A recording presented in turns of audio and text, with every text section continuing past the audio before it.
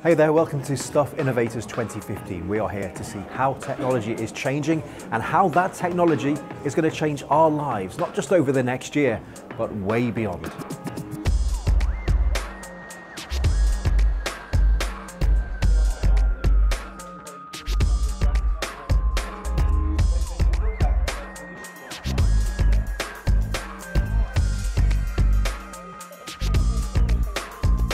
What excites you at the moment, and what do you think we're going to see the most innovation, the real breakthroughs over the next few years?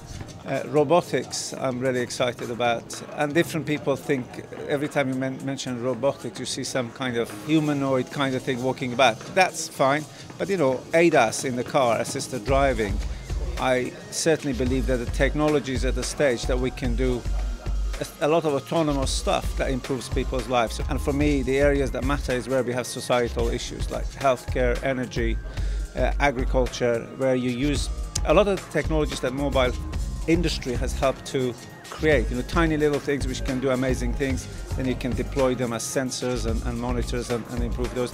And last but not least, I would say VR and AR, i.e. virtual reality and augmented reality, where I think the power of graphics essentially deliver true virtual presence, and I think that will be dramatic for education, for tourism, for games, for the whole lot. So those would be my exciting areas.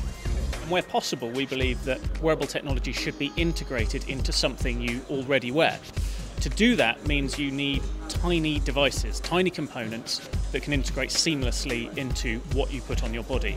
And that's where Intel comes in. Intel's great at producing tiny components and software that connects those components to other pieces of technology and creates experiences that people want. There's loads of momentum behind innovation around the wrist. Clearly some major announcements from major players in the market. I think we'll see that moving on in the next year or so, and an area that we're particularly excited about in Intel is head-worn devices, and we're investing a lot in augmented reality, so I think eye-worn and head-worn devices will be really exciting over the next year as well.